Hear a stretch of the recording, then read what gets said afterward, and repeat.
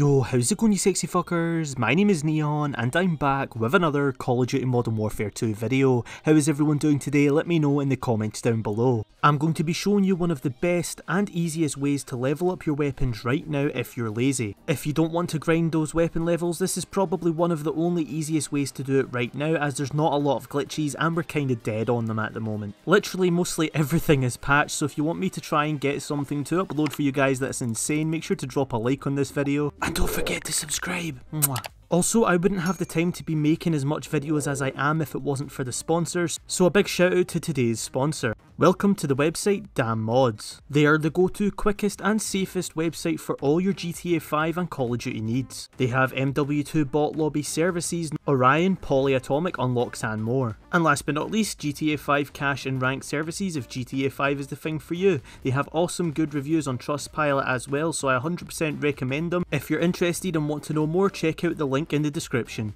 Alright everyone, so what we're going to be doing is in DMZ today, so what you want to go ahead and do is go over to your weapons section and pick a gun that you're going to be getting weapon levels on.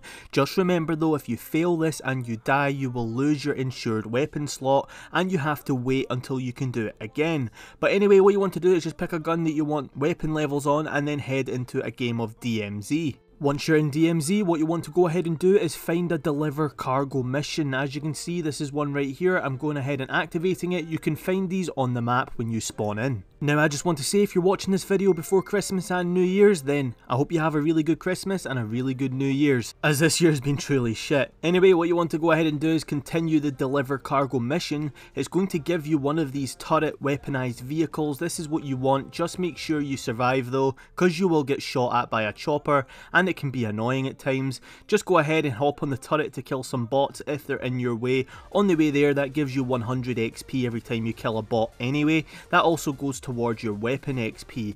Okay, so once you have delivered the cargo, it's going to give you a good amount of cash, and so far we're just playing the game normally. What we're going to go ahead and do is refill and repair the vehicle, because this vehicle is going to be very useful later on.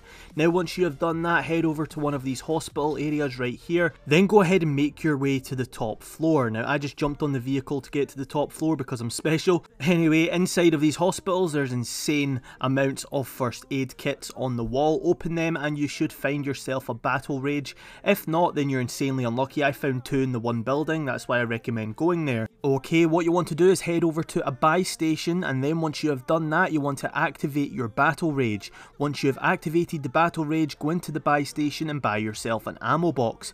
What this is going to do is it's going to glitch out and it's going to give you unlimited battle rage. This is very useful in DMZ towards XP, and is going to give you a huge advantage when you're in gunfights with other players. What I recommend doing now is, with any leftover money, go ahead and spam armor plates, as this is going to give you XP for the weapon you're holding in your hand.